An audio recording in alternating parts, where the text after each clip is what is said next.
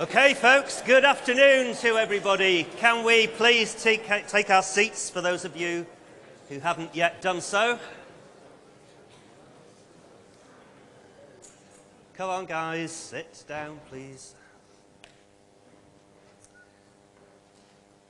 Good afternoon, everybody. For those of you who I have not met, which is the overwhelming majority, very pleased to meet you. I'm Tim Abram. I'm a nuclear guy by background, so those of you who elected to do anything to do with nuclear engineering have already met me. Those of you who haven't, this is me. I'm very, very pleased to meet you guys. You all still got good, happy memories of the summer vacation? Yeah? All feeling good? Let's see what we can do to fix that, shall we? It's very nice to see so many of you here. I truly hope that we continue this level of attendance all the way through the module.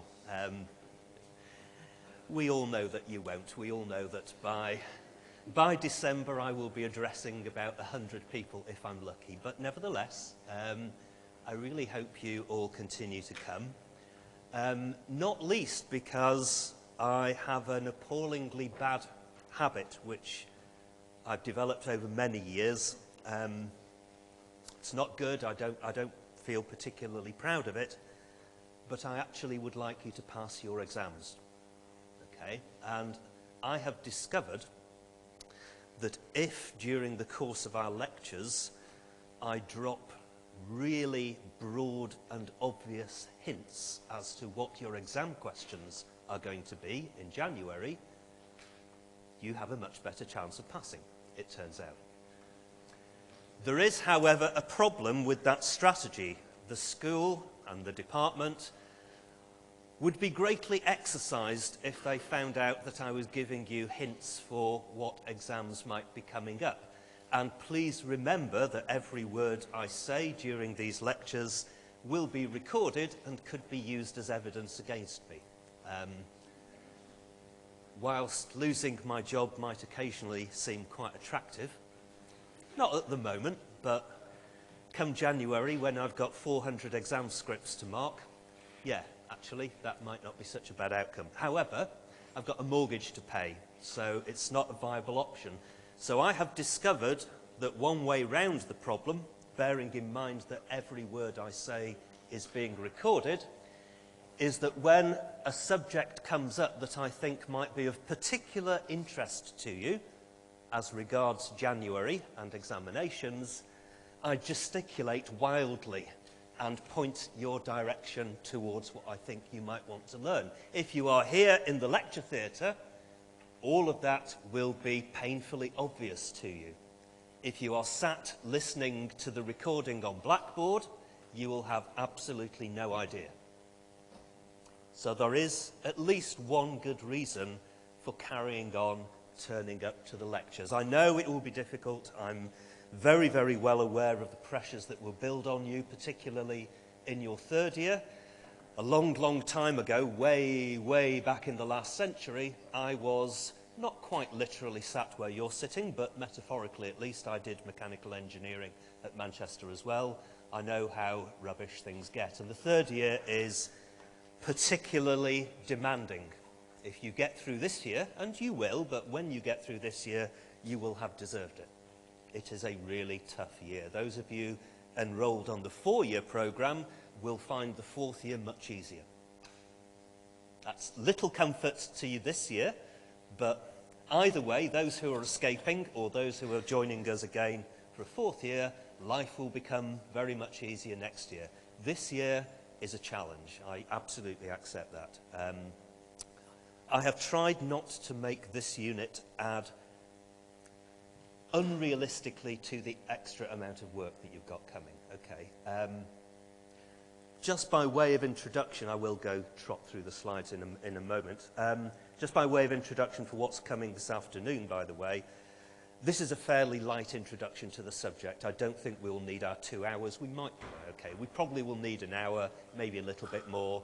After that, we can all be released back into the wild. Normally, my preferred option for a normal duration lecture is to offer you a choice. And it's entirely up to you. There are basically 2 ways we can go. We can award ourselves a break in the middle. Everybody likes a break in the middle, but that means we'll take up most of the lecture period. Or we can just put our heads down, power on through, and hopefully be released a little bit earlier. I have no idea what your preference is, so we shall proceed democratically and put it to the vote every week, okay? Not this week, because hopefully we'll be able to get out of here fairly expeditiously, maybe not quite for 4 o'clock, but maybe not that far afterwards. Okay? All good so far? Haven't actually told you very much, but let's begin by telling you a little bit about how we're going to structure the unit and how you will be assessed, even before we actually bother telling you what control engineering is. So this is what I'm going to be talking to you about for the next 20 minutes or so. The introduction to the module and the staff is actually really, really quick. Okay, fairly self-evident. The aims are to allow you to develop an understanding of the concepts related to automatic control. What on earth does that mean? Well, we'll dig into that in a few moments. And to demonstrate your competence in the design and analysis, not so much design actually, mostly analysis of simple control systems. We don't actually differentiate between analog and digital systems. In terms of staff, it's a really, really quick introduction because there's only me. So I will be giving you all of your lectures. I will be setting and marking your coursework, setting and marking your exam. I don't know if this is good news or not to you, but there will be no laboratory sessions associated with this module. We used to run them a couple of years ago. The feedback from students, and actually, not that we needed feedback, it was fairly obvious, was that although the labs added a little bit to your understanding, they didn't add very much at all. They were, and I'm paraphrasing here, but to a large extent, they were somewhat of a waste of 2 or 3 hours of your time. Okay, it's only 2 or 3 hours, but none of us has 2 or 3 hours to waste, and in your 3rd year, you definitely don't have 2 or 3 hours to waste. So there are no lab sessions associated with this unit, okay? None at all. There is coursework, but there are no labs. So, oh, yeah, before we leave this slide, I ought to say, unlike most of the staff in this department, or the staff that will teach you in the faculty, I'm located in a kind of a weird building. I'm not in MECD, unfortunately. Fortunately, perhaps, for some of my colleagues. So I'm a nuclear guy. My research group spends its time making interesting compounds out of uranium and testing them. For that reason, they wouldn't let us anywhere near MECD. We have our own rather secure facilities in an adjacent building called Royce. That's almost by the by, actually. The Royce building doesn't have any teaching facilities. It's entirely a research building. You can get into the ground floor, and that's as far as you can get. And even if you could get up to level 7, which is where I live, you wouldn't be able to get any further because it's guarded by something that resembles a bank vault. It is an SR4 security door that is able to withstand a determined attack by a person armed with an angle grinder for at least 40 minutes. So we have some fairly tasty material up there on floor 7. And your chances of being able to get to me for questions on control engineering are pretty slim. What so? So, getting hold of me physically, however much you might want to, is going to prove challenging. So, please take a note of my email address and my phone number. You can get me, you can call me anytime you like. I might not always be able to pick up because I might be in a meeting or lecturing, but I will get back to you, and we can always arrange to meet in MECD or other places, okay? So, the fact that I am physically located in the Royce building is interesting, but actually of no practical significance whatsoever, because you won't be able to find me. It's a bit of a shame. In previous years, when we occupied the North Campus, I was to be found opposite the computer cluster in Palliser building, and it was really easy to get at me. Those happy days have gone, I'm afraid. So, very happy to meet you outside of the lecture space. Absolutely very happy to meet you pretty much any time you like, but we'll have to organise a meeting for that reason. Okay? So, please do get in contact with me if you've got any questions or concerns or anything that you just don't get about the module. Happy to talk to you after the lecture, happy to talk to you any other time, but we'll have to kind of arrange to meet. Either give me a buzz, drop me a text, or email, okay? What else do I have to tell you? Okay, delivery arrangements. Okay, the fact that you're all here means that you know where the lecture is going to be held and when it's going to be held. Lecture slots are, well, okay, they are lecture slots. They do all of those things fairly obviously. There are lecture recordings available from previous years, so from those horrible days of COVID when we had to record everything, those lectures are still available to you. They are pretty much still valid. That's not always the case, as we will see much later on when we go through past examination papers. It's only worth going back so far in time, and the reason for that is that the course contents do change a little bit every year with time. I update them. Sometimes I bring in new subjects, sometimes I drop old subjects. They don't change dramatically from one year to the next, but they do evolve slowly over time. So going back 2 or 3 or even 4 years in terms of past examination papers is probably okay. Going back 6 or 7 or 8 years becomes increasingly worrisome in the context of you may find questions that came in those examinations that leave you scratching your heads and thinking, we haven't covered this material. Yep, you're right, we probably haven't. That was stuff that we've since dropped and we've introduced new topics, okay? So definitely okay to go back 3 or 4, probably even 5 years. It becomes increasingly perilous to go back any further than that because there's a good chance that the module will have evolved and changed over that time. So, those lectures from the horrible days of 2020, 2021 are still pretty much valid. They probably won't be valid all that much longer, but they're okay for you guys. They're available on the Blackboard portal, and the lectures with subtitles, haven't actually checked the accuracy of those subtitles. They could be quite amusing. They'll be available on the UNIS video portal.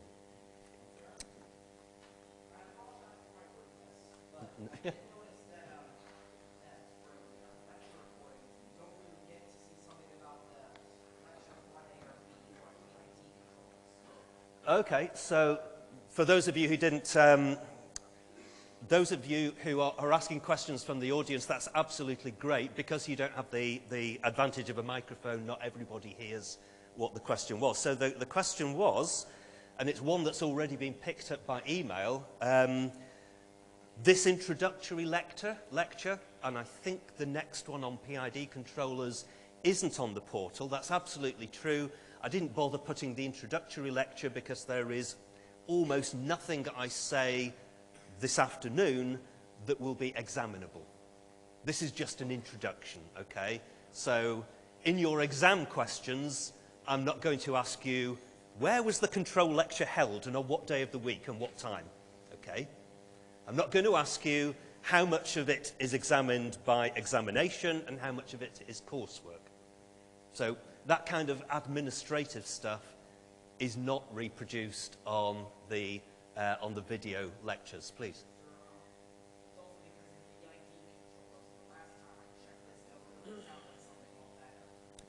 Okay, and the part of the lecture that's on PID controllers actually in previous years has occurred much later in the unit. I think lecture 8 or 9 by memory. You might be wondering, and in fact you ought to be wondering, what on earth are PID controllers? All will become clear, I hope, as we move through this afternoon, and particularly when I start talking about the coursework, because they are exactly the subject of the coursework that you'll be getting, okay? So, PID controllers are a subject that is somewhat self-contained. They will make a little more sense when we get to the end of the module, of course, because you will have covered everything, but actually there's no reason at all why we couldn't, and perhaps we will if time permits, we couldn't have a discussion on PID controllers this afternoon. And you know what? You would probably get it. In fact, I think you would get pretty much everything that we will discuss on PID controllers. Why would we bring it forward to today when we perhaps could kick it back to the end of the module? Very simply, your coursework is on that subject. You're going to write me a little report on PID controllers. So I figured that it was probably a good idea to give you at least a heads up, a beginning of a lecture on the subject. You can go away then, do the coursework, and actually probably make an excellent job of it. You won't need all the other lectures that are coming up to do that. And that will allow you to get a piece of coursework which I think you could probably knock out with 2 or 3 evenings work. That will allow you to get that out of the way, get it submitted, and clear the decks for all the other weight of coursework that is going to descend upon you over the next few weeks. Okay? So the coursework assignment for this unit, I think, is already available to you to look at on Blackboard. And you know what? By the time we meet next week, you could easily have done it. I really would strongly, I'm not necessarily saying that you need to rattle it off in the first week, but the earlier you get it out of the way, the much better it will be for you in the context of all the other work you have to do, not just this semester, but next semester. All of you, of course, will have by now been notified about your personal projects.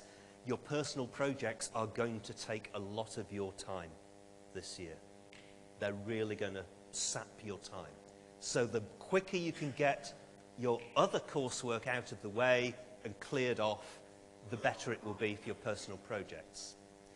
I don't want to play down the importance of other modules, certainly not this one, but when you look at how many marks are available to you for your personal project and how many marks are available to you for the coursework element of this module, you should be able to figure out pretty quickly where your attention is best placed in order to maximize the end of year mark, okay? And if you haven't worked it out already, it's not on your control engineering assignment. Hugely important though that is, there are more marks to be had elsewhere. We all following that? Makes sense? So, definitely do your assignment. And by the way, if you're really struggling, if you're struggling for time, remember, it doesn't matter what you send me, it doesn't matter how limited it is in length, how limited it is in quality. If you send me something, I can give it a mark. If you fail to send me anything, my hands are tied. That I can't award a mark for nothing. Even I am not quite that flexible in order to be able to do that. I really hope that none of you find yourself in this position, but we've all been there, we've all been up against it. We know how deadlines have a tendency to accumulate as we go through the semester. Please, please, please, if you're really, really pushed, you can have a quick word with me and say, look, oh, Tim, a whole bunch of stuff came up and the dog ate my assignment and a whole bunch of other things happened. I'm sure I can give you an extra week or so to get things done. But please, please, please submit something. Doesn't matter how incomplete, how far it might fall below your own personal standards that you'd really like to hit. Doesn't matter. Sending me something is way, way better than sending me nothing. At least I can give you some marks, assuming you get your names right. Wait, sir. If I don't understand the coursework fully yet, there is a chance that I might understand it by next week's lecture, right? Absolutely. So, although I am encouraging you to make a start on your coursework, and I am, by the way, it's one of the few bits of coursework that you could actually go home from this afternoon's lecture and make a start on straight away. And I think you do a very good job, actually.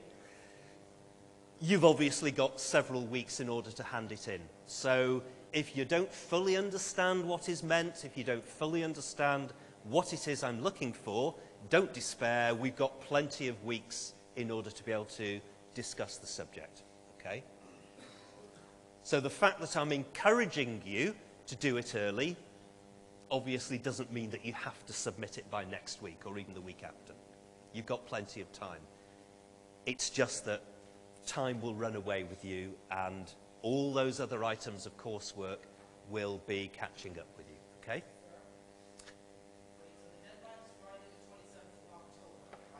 No idea. Due at the end of week 5. Can't remember when week 5 is.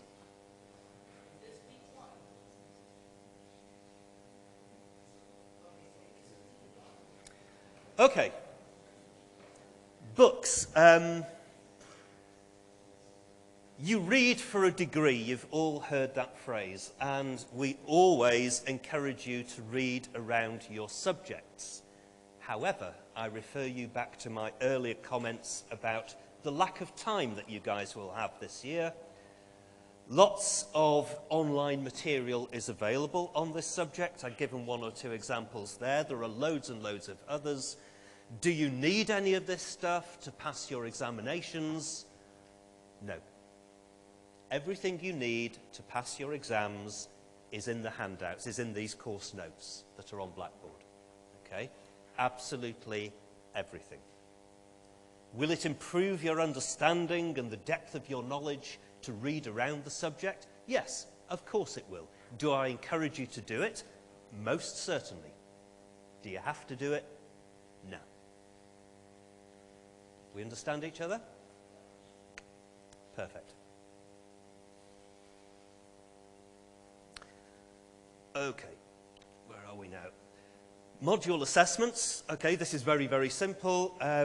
It's the usual 80-20 split. In case you were wondering, I'm sure you weren't, but in case you were wondering why we give so much emphasis to examinations and so little emphasis to courseworks, the answer is really, really simple. In order to have our courses accredited by the relevant engineering institutions, so for you guys, that would be the Royal Aeronautical Society and the Institution of Mechanical Engineers, both of those institutions distrust coursework. They think you'll collude or find other ways of cheating. Examinations, on the other hand, they like. They're directly attributable to you. So, whilst it may not be a fair reflection of the real world, and it isn't, examinations, unfortunately, constitute the bulk of the assessment for this project. No, just wait a moment, please. Examinations constitute the bulk of the assessment for this project. So 80% of the mark for this unit will be examinations, 20% for that coursework. So figure out the mark for the module, 20% of that is how much you'll get for the coursework. Do the comparison with how much of a mark for the end of year mark your personal project is worth. That will put things into context, okay?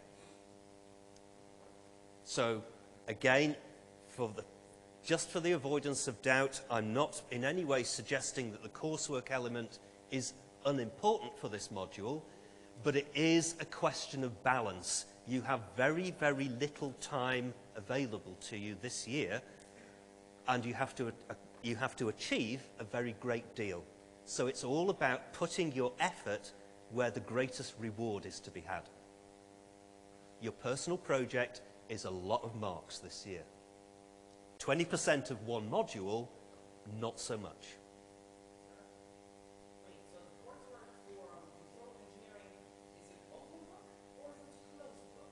Coursework? All coursework is open book. Yeah.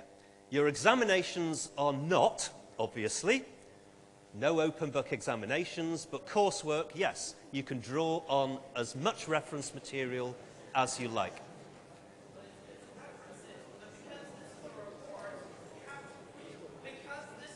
Guys, pipe down, please. But because this is a report, you have to reference the things that you search up online, right? You do indeed. You can easily do that by Harvarding. Wait, you can easily use any of a vast variety of online tools to automatically generate Harvard references from links, right? Yes, you can. Well, first of all, you've raised lots and lots of points there. Do you have to get all of your references online? Of course not. We have these old-fashioned things called libraries. Pretty big one, actually, in that direction, and you can search for information in there. I'm well aware that you will all go straight to Google Scholar and start looking there. And actually, I encourage you to do that. So if you look at the coursework assignment, which we perhaps will a little later on, I've given you some guidance notes in the back of that coursework assignment, and I've actually, for once, and only once, I have suggested that of all the places to start looking, the Wikipedia page for PID controllers is actually a good place to start. Okay? Under no circumstances are you to reference Wikipedia. Why not? Wikipedia is not a source by itself. Instead, it is a compilation of sources in order to create as comprehensive and accurate an encyclopedia of everything as possible. That's a very good answer. So, absolutely, Wikipedia is an amalgamation of sources. That is absolutely true. But there's an even more fundamental reason why we do not quote Wikipedia. Okay? And that reason is that Wikipedia is a resource that any of us, and anybody you know, any random that you meet on the street, can edit the Wikipedia page for that particular subject, and there are no constraints on their ability to do that. In other words, it's not a peer-reviewed reference source. There's no quality check with Wikipedia. Anybody and everybody can edit it. That is its fundamental, I won't say it's a problem, it's just the nature of Wikipedia. It doesn't pretend to be anything other than what it is. Happily, for most pages, most people don't bother editing them, and a small number of very, very well-intentioned and usually quite well-qualified people are responsible for the content. I have looked at the content for PID controllers this year, as I have in previous years. It's a good place to start, but we can't reference it. So by all means, as you will see, I've done this myself, by all means take visual images, diagrams, pictures from Wikipedia. By all means use the references that Wikipedia itself cites, but don't cite Wikipedia itself. Remember, it's not a trustworthy source. It's like asking your mate. Your mate might be right, who knows? But they're just your mate. They're not referenceable. Anyway, the point is that Wikipedia, as far as your coursework is concerned, is actually a pretty good place to start. A place to start, I emphasize. It's absolutely not the end of your endeavors as far as research goes, but it's actually a good place to start. So, if you did nothing else this evening for control engineering, if you get at the Wikipedia page for PID controllers and have a quick read through it, that would be time well spent, because it's a pretty good introduction to the subject. Okay, so 80-20, no surprise there, pretty much the same as many of the other modules that we will study. The coursework, I think we have covered already in quite a bit of detail. Questions, discussions, email is the way to get me, or phone or text messages. That's pretty much it as far as the administrative arrangements for the course are concerned. Before we move on to something a little bit more substantial, And that's last year's lecture, by the way. No Friday lecture slots, of course. Monday afternoon is when we meet. Before we go on to something a little more substantial, any questions about the sort of the admin arrangements for the course, or things like coursework, examinations, or so on? We all happy so far? Excellent. Superb. Right. Let us quite quickly then trot on with a brief introduction to the subject itself. So, control engineering, I'm very well aware, is a relatively new subject to most of us. It's not something that we've come across before. So what is it? What on earth is control engineering, and why do we require all of our mechanical and all of our aerospace students to study it? And indeed all of our brothers and sisters in electrical engineering. So whatever we learn in control engineering, they learn to a much greater extent in electrical engineering. Well, it's very, very simple. In engineering, we harness systems, usually power systems, to do things for us. They might be the power of a nuclear reactor, for example, to boil water, generate steam, spin a turbine, produce electricity. It might be the power of a jet engine to drive an aircraft or a helicopter. Could be a whole range of things. It could be machine tools that we control. It could simply be, or it could be something as simple as controlling the speed of a car as it moves along the road. It could be a cruise control system. There are a vast number of examples of the use of power systems in engineering which we need to control without somebody standing there all of the time with a set of dials and control levers pressing up and down and trying to keep the system operating in the way that we want it to. That, in essence, is automatic control. It could be something as simple as maintaining the temperature in this room. That's an automatic control system. Maintaining the temperature in your flat or your accommodation, wherever you live, that's a control system. Some control systems are more complicated than others, but in essence, they all do the same thing. They are a way for us to control the output of a process so that the output is actually where we want it to be.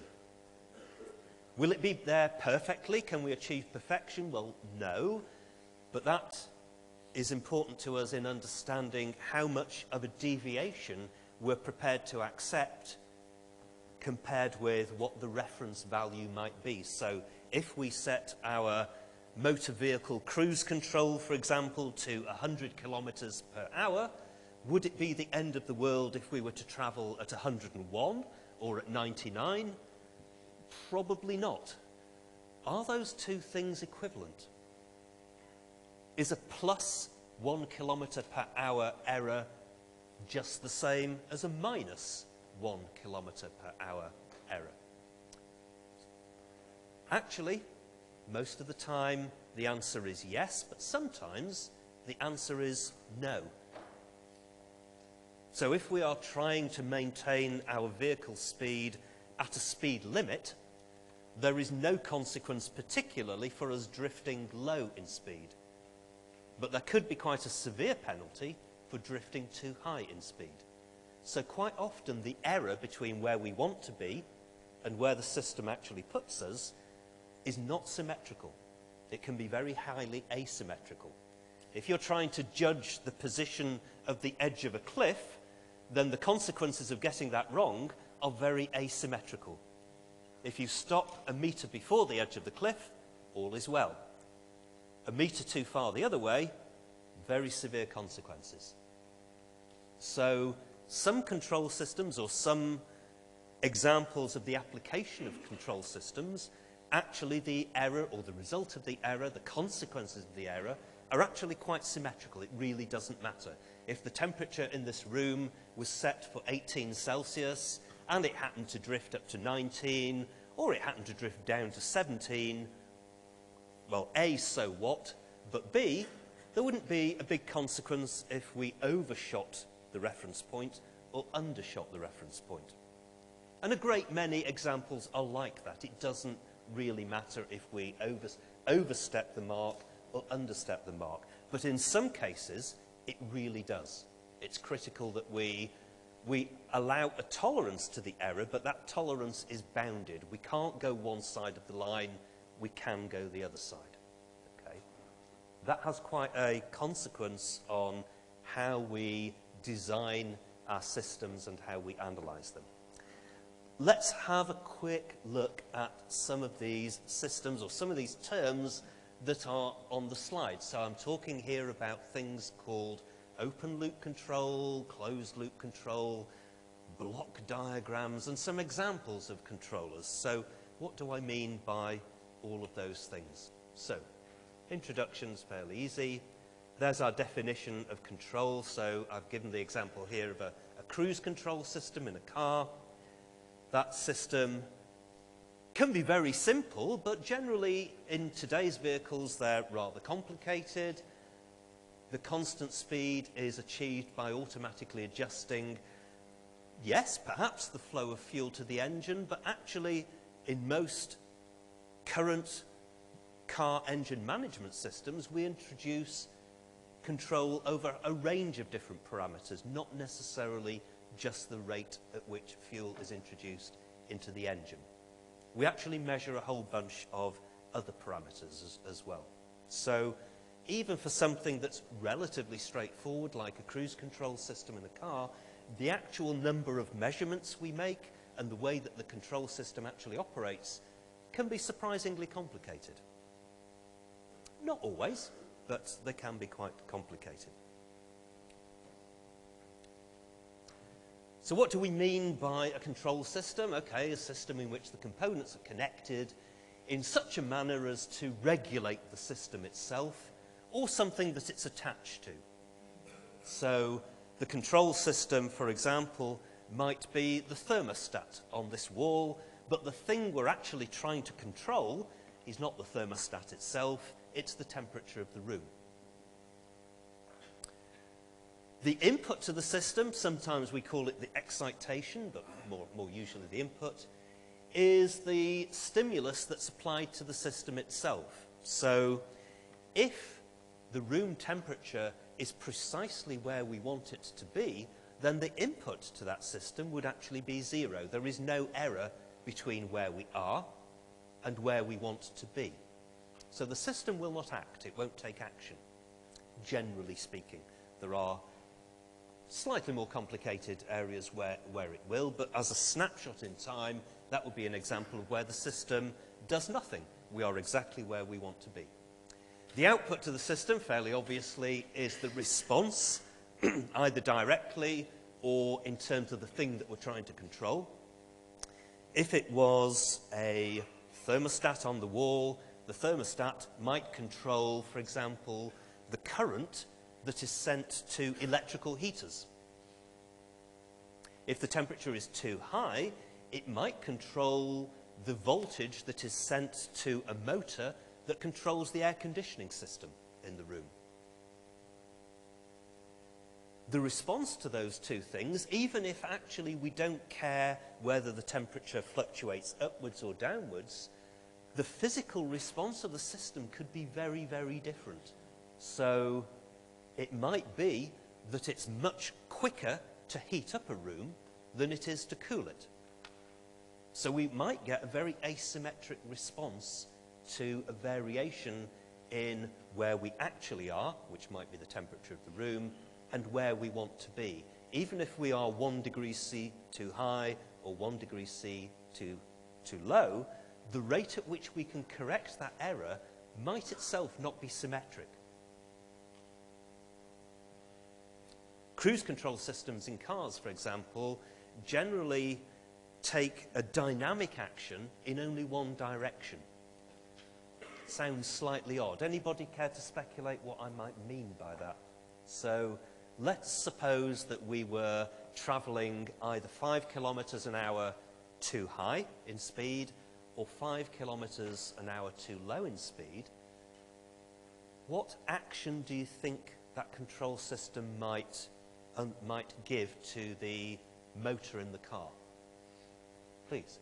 Reduce throttle if reduce the throttle if you are driving a combustion vehicle, or reduce the current or electrical power to the motor if you're driving a train.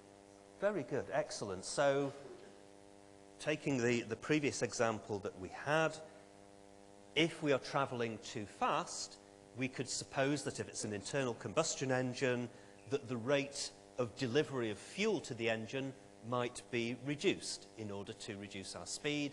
If we're travelling too slow, that rate at which the engine receives fuel might increase. Okay? But those two things don't necessarily have a symmetrical response. In one case, if we need to accelerate, the system is doing something dynamic. We are increasing the rate at which fuel is fed to the engine develops more power and torque, and accelerates the vehicle in a dynamic way up to the speed that we want. But if we think about it the other way around, if we're going too fast, if you're the driver, if it's a human driver, you have the option of very quickly reducing speed, which has nothing to do with the accelerator. You've got the option of applying the brake. Generally, cruise control systems don't work that way. They will accelerate, they will introduce additional power and torque to the engine if we're going too slow, but if we're going too fast, all they do is just cut the power. And gradually, the vehicle will lose speed because of losses due to air friction and road friction, air friction mostly. So the rate at which those two corrections take place can be quite different. An actual acceleration, due to the introduction of more fuel, can occur quite quickly. But if we're going, let's say, 5 or 10 kilometers an hour too quickly, and we just effectively take our foot off, or the system takes its foot off the accelerator, it's a much more gradual response to get down to the speed that we want. So, even though the system is controlling the same engine, the response to an overspeed and an underspeed can be quite different, simply because of the characteristics of the way that the engine behaves. Okay, a dynamic system is said to be dynamic if the output varies with time. In other words, like most of the problems that concern ourselves with in engineering, if it's a time-dependent problem, the system is dynamic. Almost all, not quite all, but almost all of the control problems that we encounter in this unit will be dynamic problems. They will change with time. We'll be interested in controlling properties that change with time. And systems can be, and this is complicated, open loop or closed loop. What on earth do we mean by that? Well, actually, they're fairly straightforward. An open loop system is a very simple system. It's one where we control some input parameter. Usually it's just one input parameter. It could be several, but usually it's just one.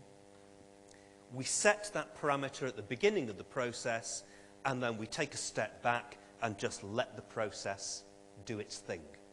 And we get an output. So a really good example of this process, at least for me, I've got a really simple toaster. It's just got a timer on it. You twizzle the timer, you get the time that you want. I set that process going, and the toaster does its thing. Maybe it's toasting the bread for a minute, 60 seconds, let's say. That toaster takes no account whatsoever on whether my bread is fresh or several days old, whether it's brown bread, white bread, or something in the middle, whether the bread has come straight from the freezer or not. It takes no account whatsoever. Everything that goes into that toaster gets the 60 seconds. And when the toaster pops up, you get what you get. Very, very similar to a microwave oven. You set the time, press go, and what you get out of the back of the process is what you get out. The toaster, the microwave oven, at least my toaster and microwave ovens, don't attempt to do any kind of monitoring through the process itself. They're not constantly measuring the temperature of the bread, measuring the temperature of whatever it is I'm microwaving, and deciding somehow, whoa, that's enough, we're going to stop the process right here. No, as soon as I've set that timer going, the whole process goes on for the entire length of time, and at the end of it, we get what we get. That is what we mean by an open loop control system, please.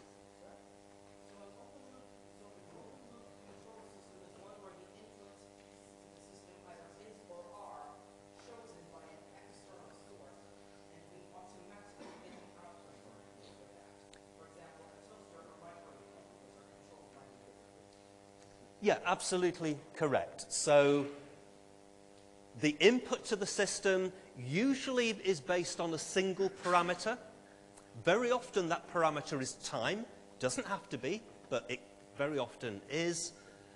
We set that system input parameter right at the beginning of the process, and during the process itself, we don't change that parameter, and indeed there is no possibility of changing the parameter in a purely open loop system. We say the system, or we describe the system as being open loop, largely by comparison with the alternative, which is a closed loop system. So we're jumping ahead a little bit, but just by comparison, a closed loop system is one where we set the requirements for the process right at the beginning, we set the process going, and as the process proceeds, we measure what is coming out of the back of it. So that might be, for example, the temperature of this room. If we set the temperature of this room to a reference value of 18 Celsius, then a closed loop controller would include a thermostat which is constantly measuring the temperature in the room. And when the temperature reaches the value that we have chosen, then the controller takes some action. Either it turns off the heaters if the room is too cold, or it turns off the air conditioning if the room was too hot and we were coming down in temperature. So we are constantly, we take part, we initiate the process takes place, and then we're measuring what comes out at the end of the process, and we're using that measurement to feed backwards to the beginning of the process. In that way, we've got a closed control loop. In an open loop system, there's no feedback at all. We set the process going, and out the other end of it, we get what we get. And hopefully that's somewhere close to what we want. But if it isn't, hard luck. There's no way of modifying that process once we've initiated it, once the process has set off. Okay, that sounds very simplistic, but we know that such things exist because we've already described them. We've talked about toasters, microwave ovens, there are plenty of other examples. Why should we be satisfied with such a rudimentary system? Well, the answers are fairly straightforward. They are simple. Open loop control systems are very, very simple. If they're simple, generally speaking, that means there's less to go wrong. A good rule of engineering is that if something can go wrong, eventually it will go wrong. So open loop control systems are very simple to buy, very simple to operate. They don't need much operational skill. They don't need much maintenance. They don't go wrong very often. Because they're so simple, they're quite reliable, generally speaking. But the price you pay for that simplicity and that low cost is that they are relatively inaccurate. They're fine if you're doing the same thing under the same conditions with the same materials again and again and again. Under those circumstances, they're probably good enough. But if any of those things are changing, if the environment is changing, if the materials you're using are changing, and obviously if the results you want out of the process might change with time, then open loop systems are not a great idea. But they are simple and they are cheap, and everybody likes simple and cheap. Please.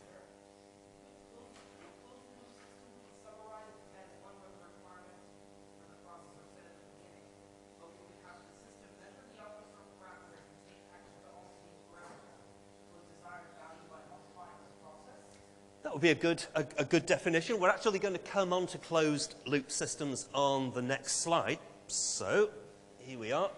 Closed loop systems. The input to the system could be very similar.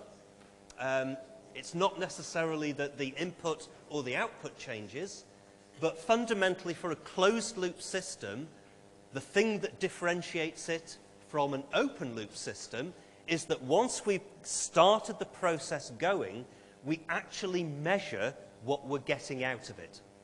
So if it's room temperature, we're measuring the temperature of the room constantly. If it's the speed of a vehicle, we're constantly measuring the speed of a vehicle. If it's the output from a nuclear power station, we're constantly measuring that output and comparing it to the value that we actually want. And we're taking some corrective action based on the difference between what we actually get from the system at that particular point and what we actually wanted in the first place. What we wanted in the first place is our reference value.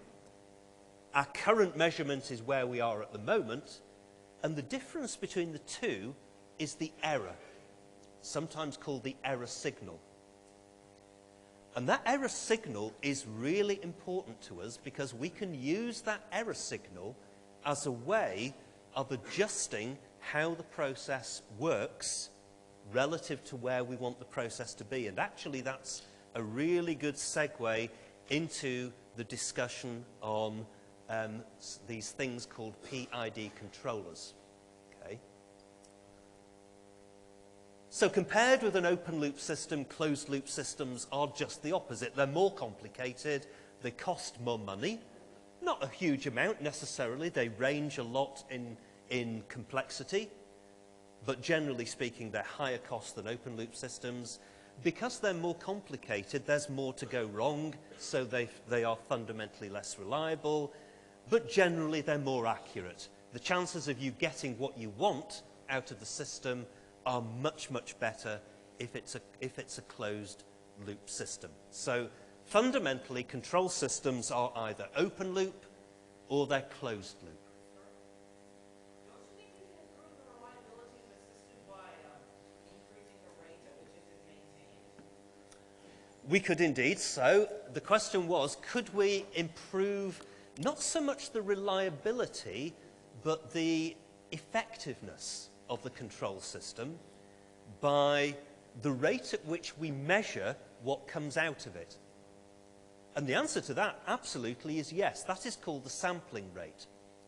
And all closed loop control systems are characterized or can be characterized by a sampling rate.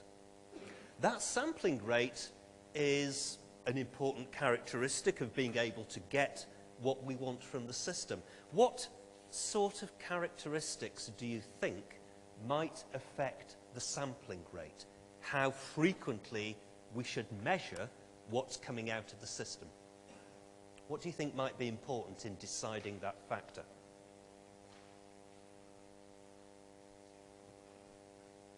Let's say the application.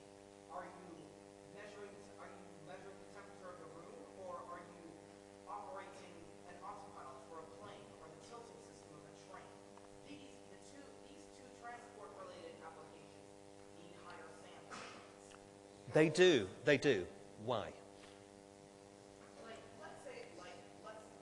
Airplanes, they definitely need it more because of one thing. Let's say, okay, so there's a chance that if you go too far from your desired place, from your desired position, someone will die and the vehicle will be lost. It's a very, very good point. Maybe you can fly off course, and honestly, that's not really Absolutely right. I think you're absolutely spot on with what you're saying. Absolutely spot on. So, fundamentally, and this is nothing to do with control systems particularly, dynamic physical systems, in other words, systems whose values change with time, are often characterized or can be characterized by a time constant.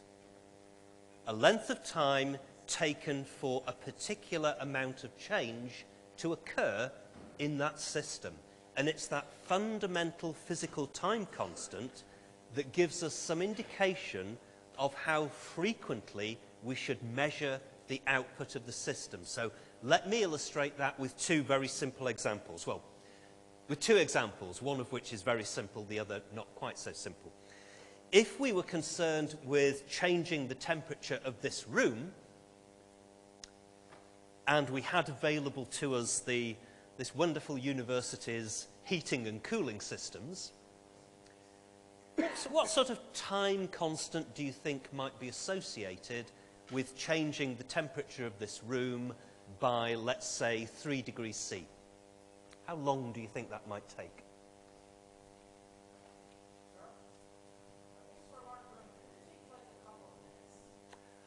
I think it could, but I think that a room of this volume of air, and particularly on the basis of the efficiency of the systems that this university employs,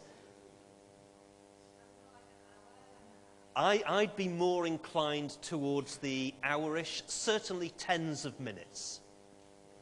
Tens of minutes, probably, to effect a 3 degrees C temperature change in this room. The Eurofighter aircraft is designed to be aerodynamically unstable in such a way that actually, without the onboard flight systems, a pilot would be unable to control that aircraft, and it would crash. What sort of characteristic time period do you think is associated with the flight control systems for a fast jet aircraft? If I was a designer, I'd say the time between different samplings. I'm sorry if this ends up being too long a time period, but I'd say around 1/50th of a second. Good answer. I mean, fundamentally, much less than a second, yeah? Probably less than a tenth of a second, maybe of the order of somewhere between 1/100th and 1/10th of a second, bearing in mind that the things we are trying to control are the flight control surfaces, the flaps and so on, and they are mechanical systems, and they will not respond on that time order. The control system has to respond on that time order, but in order to effect meaningful changes in the physical characteristics of the flight control surfaces of the aircraft, we are looking at perhaps half a second maybe to effect a substantial change in those flight control surfaces. But the flight control system must be able to react on a much faster time scale than that. So for a fast jet aircraft, we are talking about a loop sampling rate comparing what the system is doing with what we want the system to be doing, with a time constant of much less than a second. Probably tenths of a second, maybe even faster than that. For something like controlling the temperature of this room, we are talking about tens of minutes. Hundreds, probably tens of thousands of seconds by comparison. So that loop rate, that sampling rate that we employ for closed-loop systems can vary enormously depending on the physical characteristics of the system that we're trying to control. It also depends very, very much on the consequences of getting it wrong. Getting the temperature of this room wrong by a few degrees C, pretty small consequences. Getting the attitude control of a fast jet aircraft wrong, fairly large consequences. So it really does matter about the physical time constraints of the system itself, the time constant of the system itself, and it also matters what the consequences are of us getting too large an error between where we want the system to be and where the system actually is. So consequences matter, and the fundamental physical characteristics of the system itself also matter. We've gone a little bit further than I was intending to in these introductory slides, but it's all good stuff. This is material that we would encounter anyway and will encounter in the lectures coming up. Let me do a quick time check and see where we are.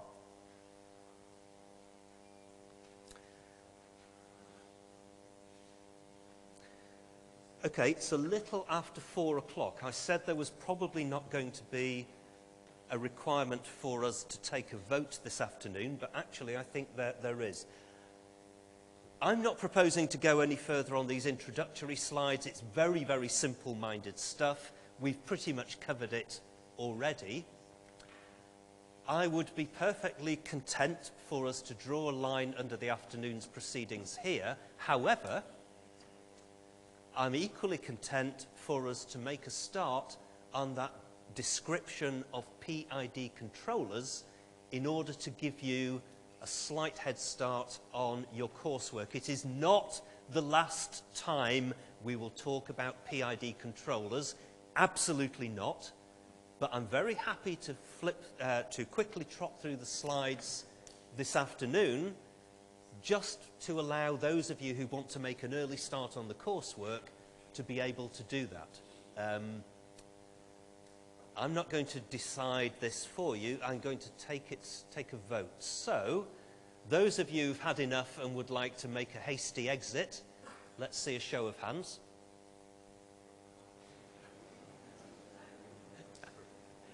I applaud you for your honesty. Thank you. And just to make sure that we actually understand the question, those of you who'd like to make a fairly quick start on the PID control slides so that we can make a start on coursework. And finally, those who didn't understand the question or were asleep. All right, let's make a quick start on the PID slides. If anybody needs to shoot off at this point, please do so, but don't disturb too much your comrades.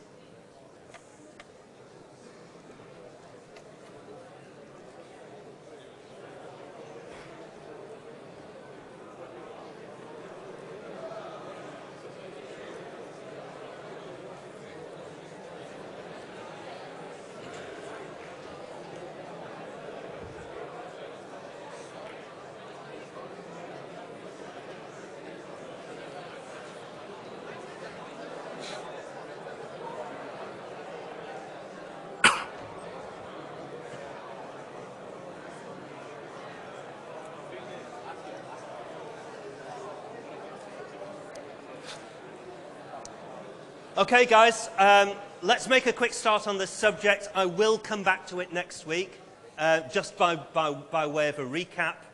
Actually, that's usually how I start most of my lectures. We'll have a quick recap of what we talked about the week before, and then a quick introduction of what we're going to talk about this week. PID controllers sounds dreadfully complicated. It stands for Proportional Integral Derivative Controllers. Wow. Really scary stuff. Actually, no. They are dead simple. Really, really simple.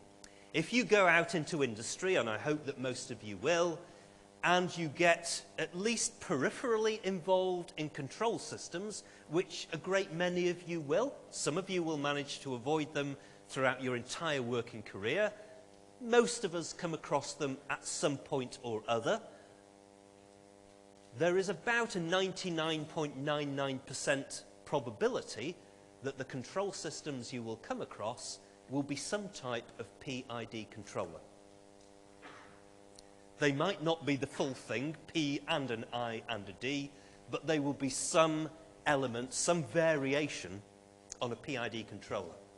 So, first of all, let's remind ourselves of what open and closed loop controllers are and talk about these things called block diagrams. So for an open loop controller, life is very, very simple. We have an input to the system, we have the system itself, and we get some kind of output from the system. And there's no feedback at all between what we get out from the system and what we put into it. In the case of our very simple toaster, what would be the input to the system? What do we put into a toaster? The main inputs that we have are like the bread, the temperature, and how much time you want the bread to cook. Right, so loads of things there. Most of those things are what we would call environmental conditions. Okay?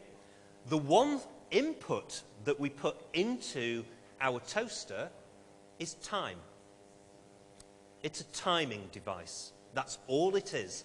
Just the same as your microwave oven, okay? We dial up a time, we press go, and we get what we get.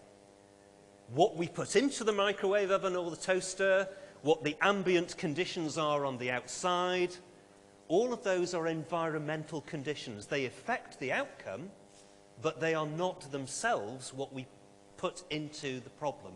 What we put into the problem for an open loop controller, toaster, microwave oven, is time, and we get what we get out of it. We make no attempt to monitor the process as it takes place, and there is no possibility of any feedback between what we get out and what we put into the system.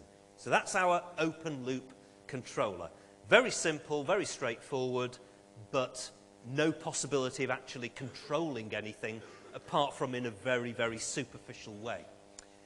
An example of a closed loop controller might be room temperature. So this particular example is from the cabin of an aircraft, but it's the same sort of thing. We have a set point. The thing that we want out of the problem is a set temperature. We feed that through a controlling device of some sort. That controller might control the current that goes into electrical heaters. So we have a heating system. That heating system will produce an output. The output is temperature. The thing we're interested in is temperature. In a closed loop control system, we will measure that temperature using a sensor, and we will compare that measured temperature to the reference value that we actually want. And either we will be below the reference or above the reference.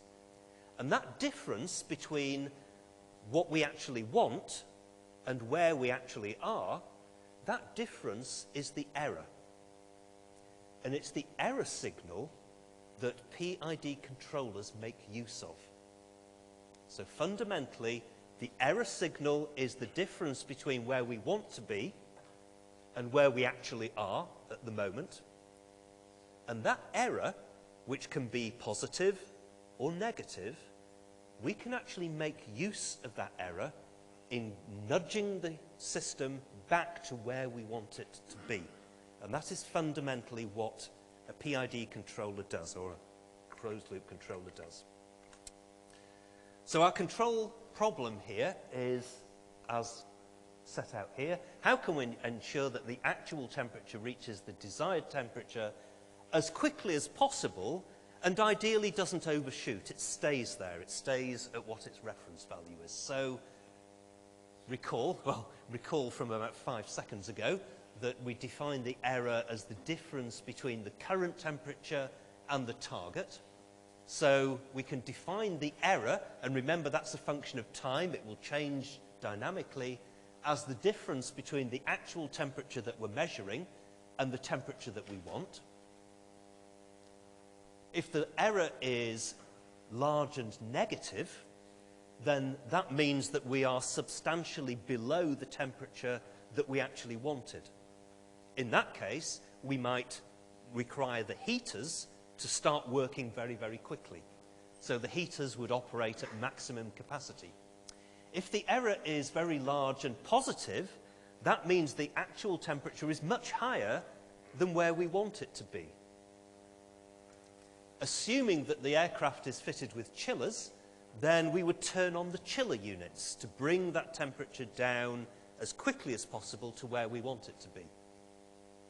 It might not be. It might be that we simply have the same problem that we have with a cruise control system in a car. In other words, we can heat up the cabin quite quickly, but if we want the temperatures to reduce, we might just turn off the heaters and wait for heat to leak out into the surrounding atmosphere. That would be an example of a system where we get a much faster response in one direction than we do in the other direction. But let's suppose our cabin has both heaters and chiller units available. If the error is large and negative, then the heaters will come on. And if the error is very large, we want to turn up the heaters as quickly as we can to warm the cabin up quickly. And similarly, if the error is large and positive, in other words, we are way over the temperature that we want, then we want the chillers to operate at maximum capacity. And if the error is 0, then we don't want either of those two things to work. And that forms the basis of the first part of a proportional integral derivative controller, this idea that we can not just use the error itself, but the magnitude of the error to control how quickly we respond, or the system responds, to bring the reference value to where we actually want it to be. So if the system has an output, let's call it the controller output, or CO, then we could set the system to be such that our reference point for the output is given by the reference plus some measure of the error times a constant. So fundamentally, if we have a large error, we want the system to react in a way that is proportional to the size of the error. If the error is big, we want the system to react quickly. If the error is quite small, then we don't want the system to put the heaters on full because we will overshoot. Instead of being at a temperature which is a little bit too low, all of a sudden we'll be at a temperature that's way too high. So if the error is that we've got a temperature that's below where we want it to be, we want the response of the system to be proportional to the error. If the error is small, we want our correction to be small. If the error is big, we might need to make a big correction. If you're steering a car down a road and you're a little bit off target, if you're slightly drifting to the left or drifting to the right compared with where you want to be, you don't suddenly jam the steering wheel one way or jam it the other way to make a massive correction. You make a gentle correction because your error is really only quite small. If for some reason you drop off at the wheel, wake up and you find that you're way out of lane, yeah, make a really big correction, make it quickly. So the size of the correction that we make is proportional to the size of the error. Make sense? That's it. We are a third of the way through proportional integral derivative controllers. We've done the proportional bit. That's all it is. The size of the system response is just proportional to the size of the error. Big error, big response. Little error, just a small response, because if we made it any bigger, we would undershoot or overshoot quite rapidly. Okay, that's it. That's the proportional bit of PID controllers. A great many controllers in industry and around the house, or domestic settings, are actually just proportional controllers. For many, many situations, that's complicated enough. That's all we need. All we need is a controller that tries to make an adjustment that's dependent on the size of the error. Okay? That's it for proportional controllers, pretty much. That constant of proportionality, by the way, Kp, is just called the proportional gain. We have a proportional gain, an integral gain, and a derivative gain. And by tuning the size of those individual parameters, we can tune how our controller overall will behave for any particular problem. If the proportional gain is very large, what do you think that that would imply about the sensitivity of our control system?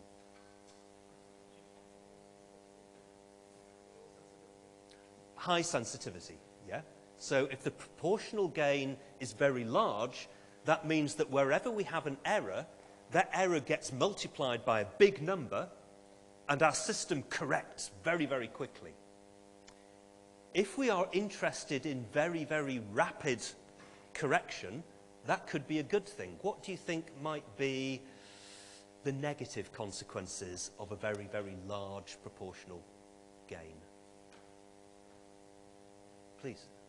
I looked for is how the if you have a way too high KP, it is over.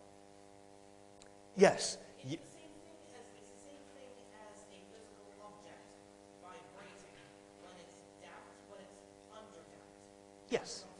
Absolutely true. Which is what we get something like K. K equals to 1.1 is very close to critical damping, and it's not critical damping, only very slightly under, but K equals 0.5. That is over damping. Absolutely.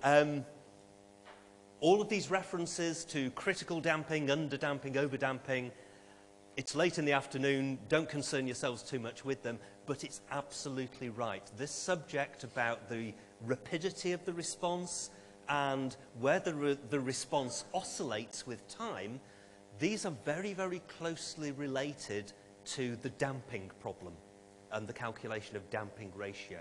We won't address this next week or the week after, but as the module proceeds, we will come across these concepts, okay? But for now, all we need to know is that if that proportional gain is very large, the system response will be very rapid, but that could be too rapid.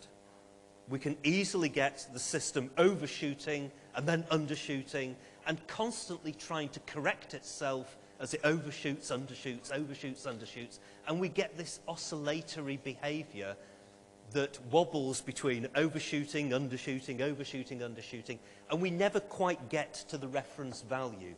We get more than it, less than it, more than it, less than it. That's not often the type of behavior that we want. Please.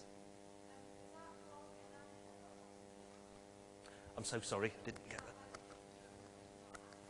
Is it?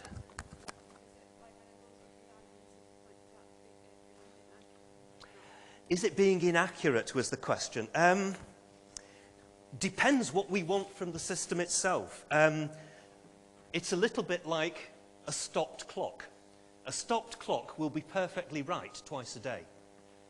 And so will our oscillatory behavior. Every time we cross the 0 line, we'll be spot on, but only momentarily, and then we'll be too low. And then we'll come up again, and we'll be spot on just momentarily, and then we'll be too high.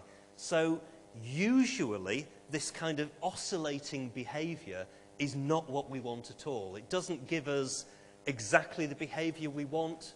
It's just wobbling around between overshooting and undershooting. Yes, we will be momentarily correct every time we go across the x-axis, but normally that's not what we want. Depends on the system. Much better generally to have a system that approaches very, very quickly the reference value and then stays there. Doesn't oscillate around. Okay? So that selection of the gain is quite important. If the gain is too slow, the system will be really, really slow in responding. It will get there, but it will get there very slowly. And maybe that's not quickly enough. If it's too large, it will get there very, very quickly, but usually it will overshoot. It will go too high and then too low and then too high. We don't usually want that either. Somewhere in the middle there will be a good version of gain that's about right for this system. So that's proportional control in a nutshell. Very, very simple idea.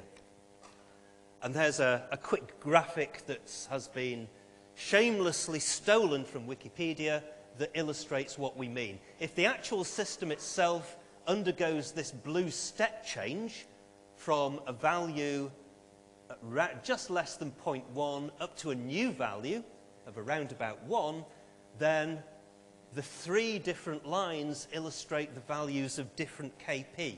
So KP of 1.6 corrects itself very, very quickly, but overshoots and then undershoots and then overshoots and undershoots. And eventually we get where we want to be, but only after several oscillations. The red line, on the other hand, with a very low value of KP, that doesn't oscillate, but it takes a long, long time to get up to where we want the new system reference point to be. So it's quite slow behavior.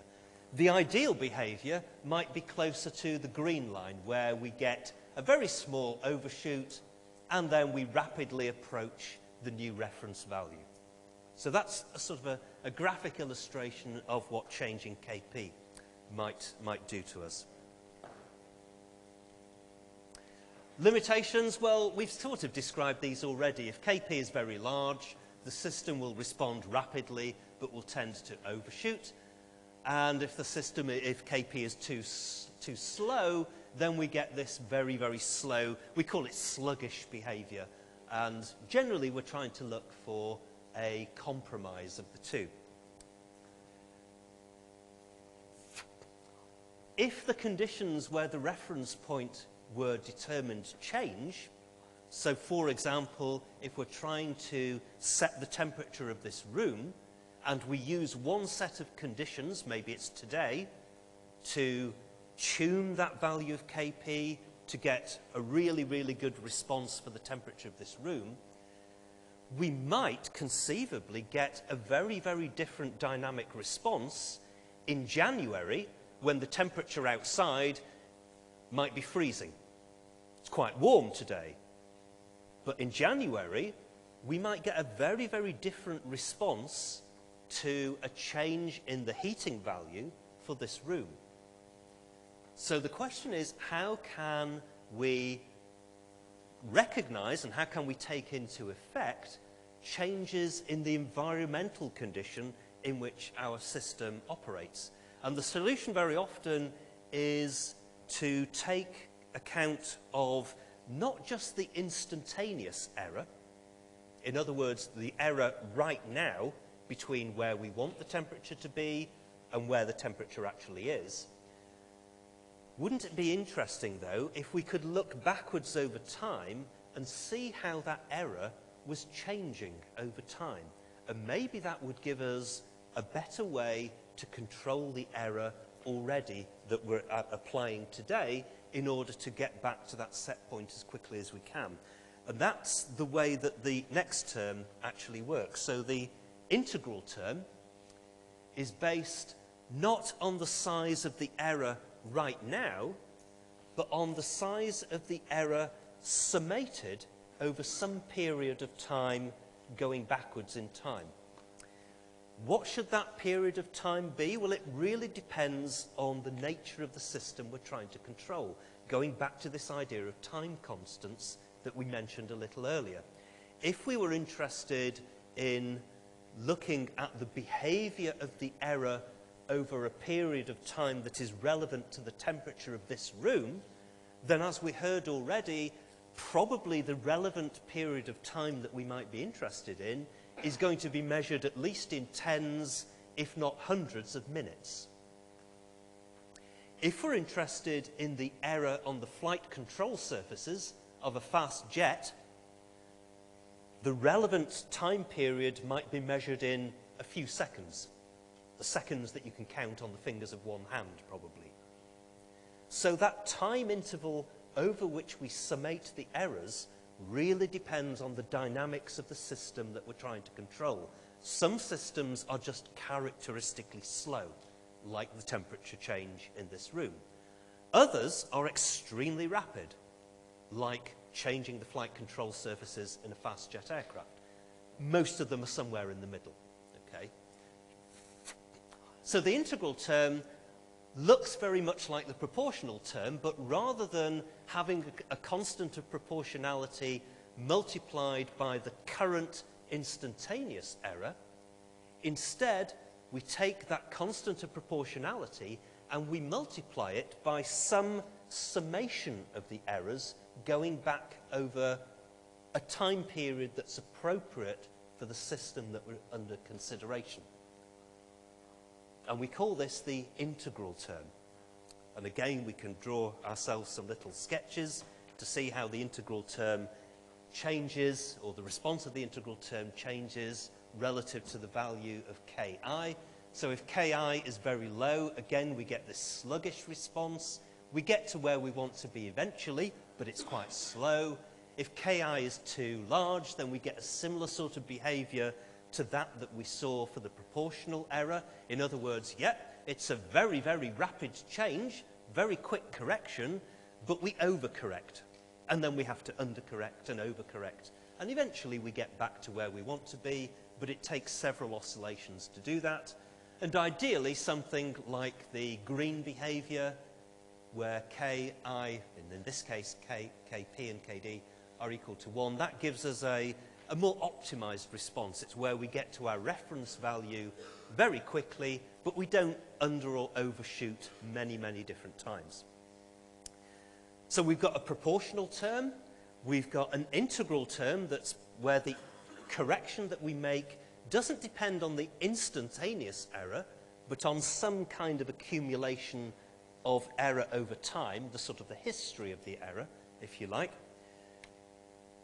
And finally, if you hadn't worked it out already, we've got this thing called the derivative term. So the problem with proportional or proportional and integral controllers is that they are always fundamentally reactive. What I mean by that is we have to wait until an error has occurred. In other words, until the system set point and the point at which the system is actually operating at the moment are different. We can't apply any kind of control to the system until an error has occurred. And that seems fundamentally a limitation, yeah? We can't apply any control until things have gone wrong. And then we react to the fact that the system has gone wrong. So proportional and proportional integral controllers can only react to the fact that we've got an error. They can't anticipate an error. They can't see an error coming down the road and take corrective action before the error actually occurs.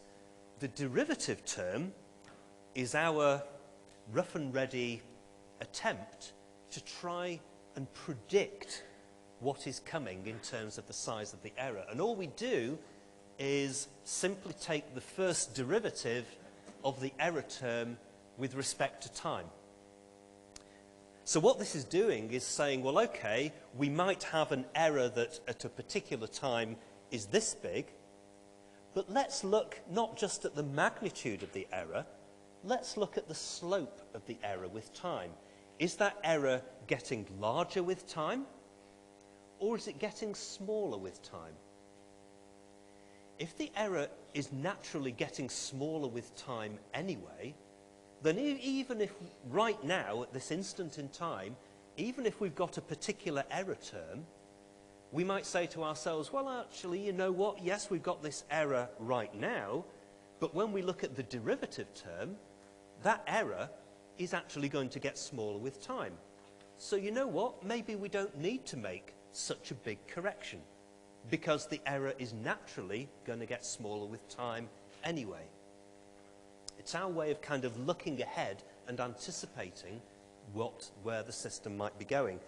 Conversely, if we have only a small error right now, but the gradient of that error is getting much bigger with time, that's telling us that, well, okay, the error might only be quite small right now, but with time it's going to get much bigger. So maybe what we need is a much bigger correction than we would get just from the proportional term.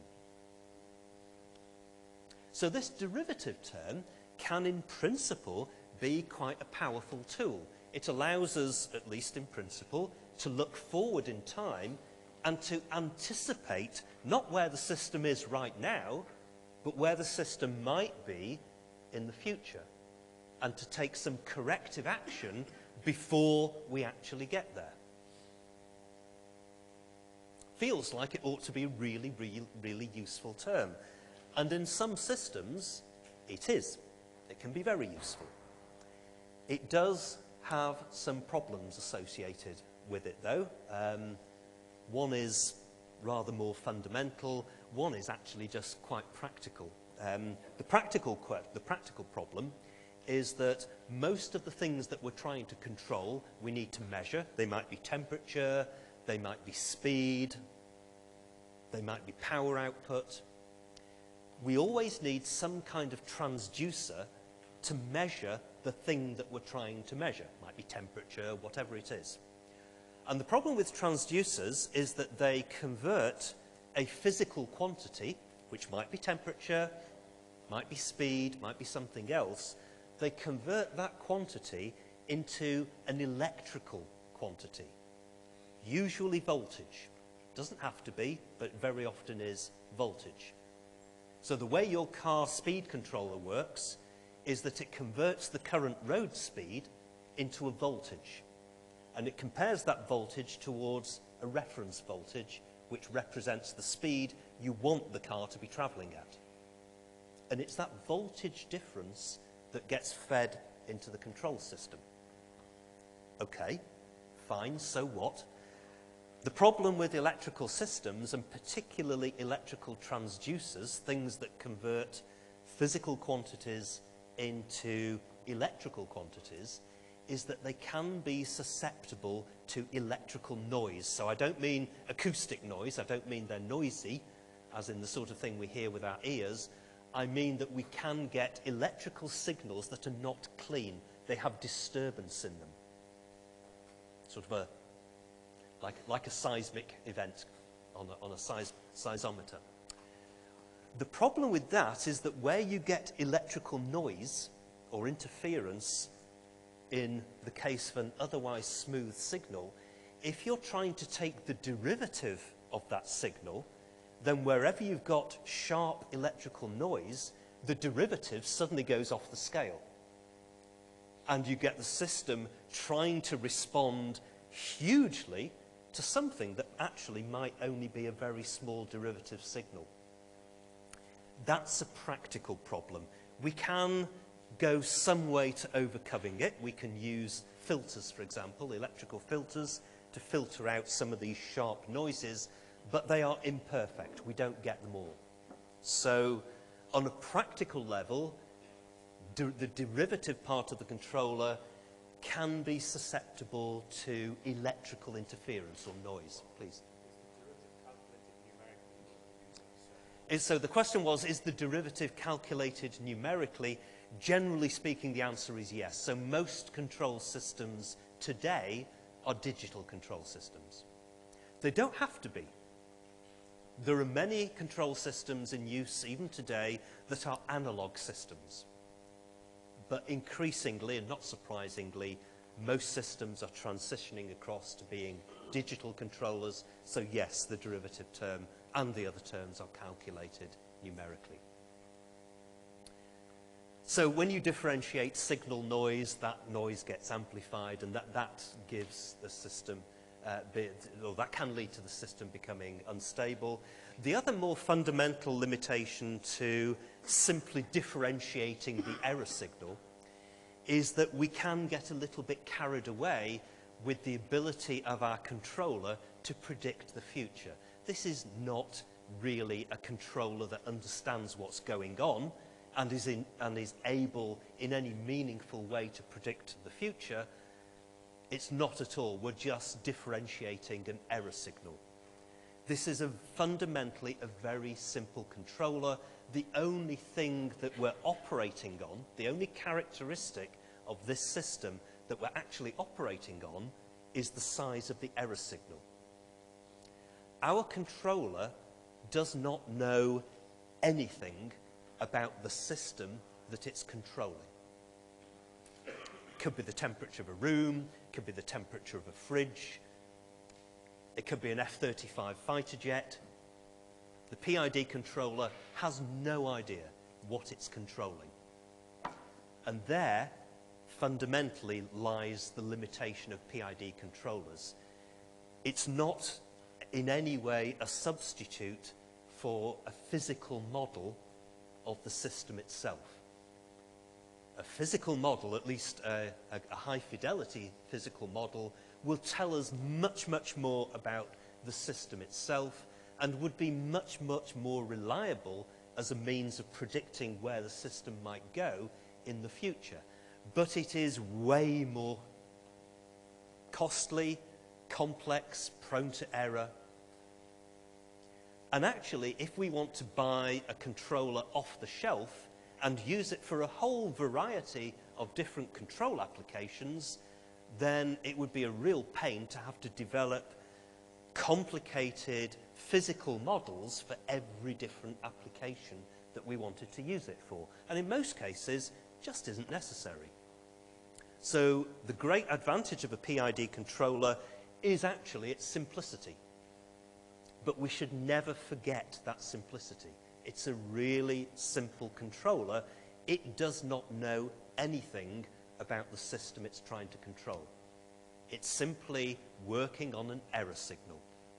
Either the instantaneous value of that signal, which is the proportional bit, some kind of accumulation of the error over time, which is the integral bit, or some approach to trying to anticipate where that error might be going in future, which is the derivative bit. Please. So sorry, my hearing's a bit rubbish. A physical model. So what do I mean by a physical model? So, if we wanted to physically model, for example, an internal combustion engine, driving the car that you're trying to control the speed of, okay? Well, let's do this the other way around. Let's suppose we have a vehicle and you want to control the speed of that vehicle.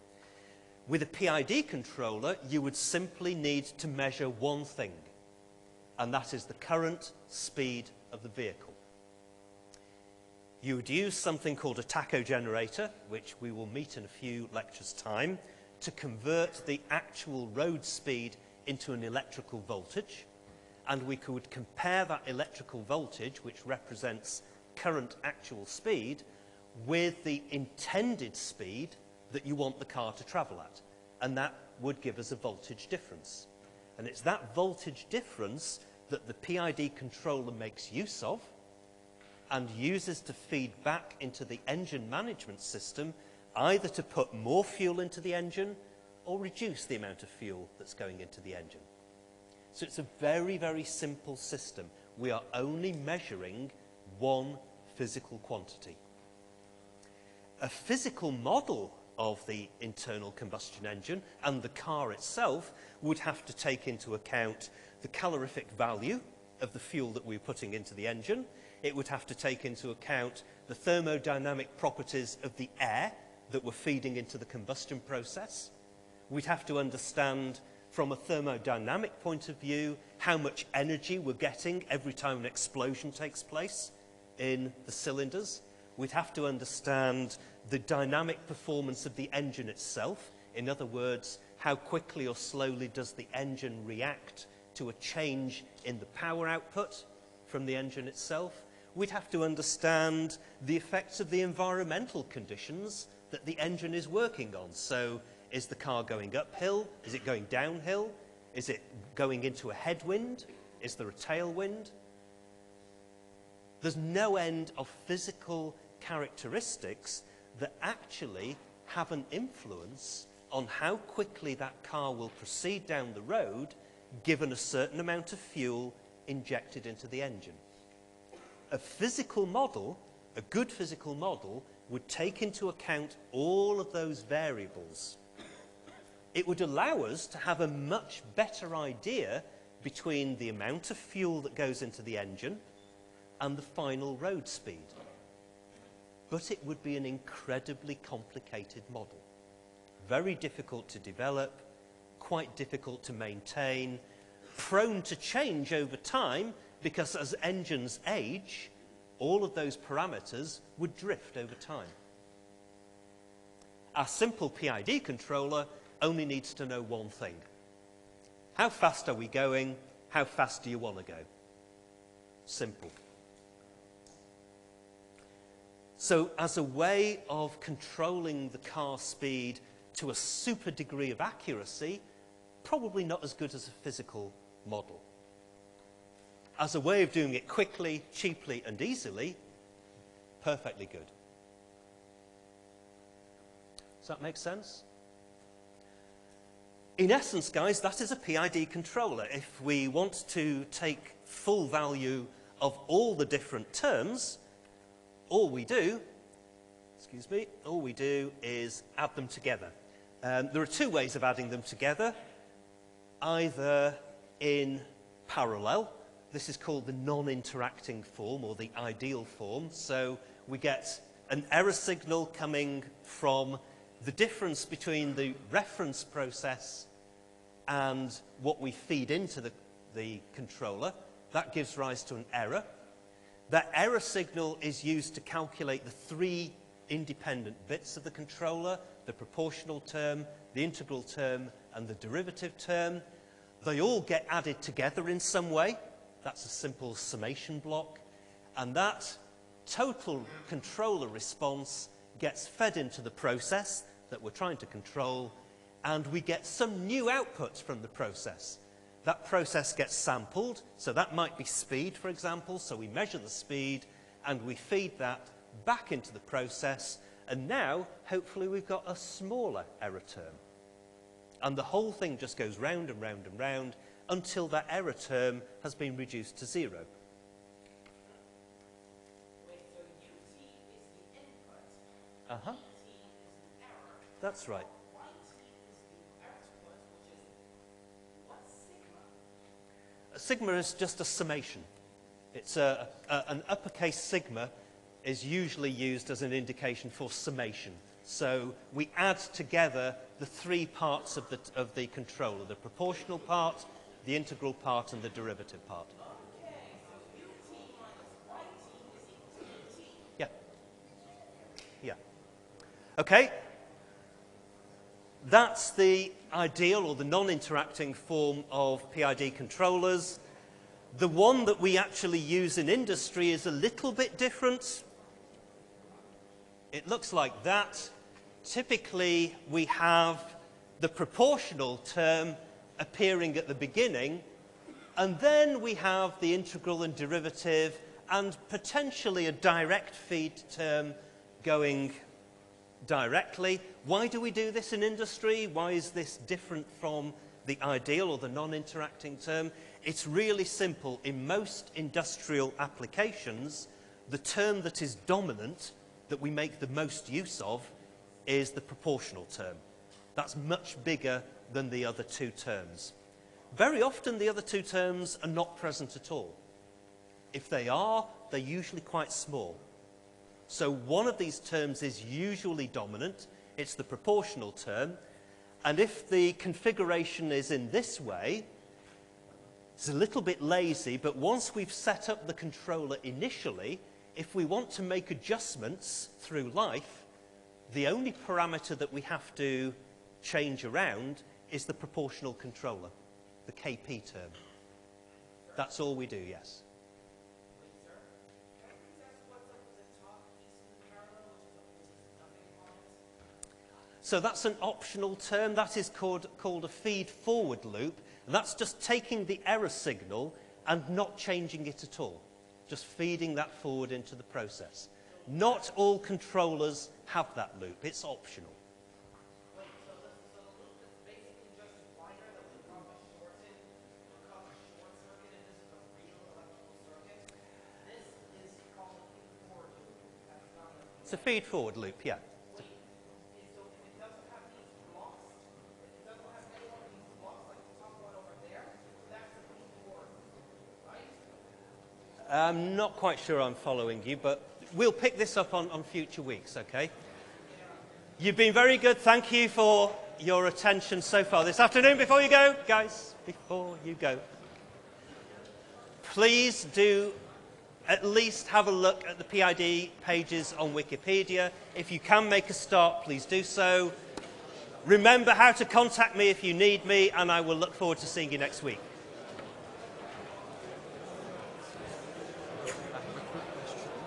So you mentioned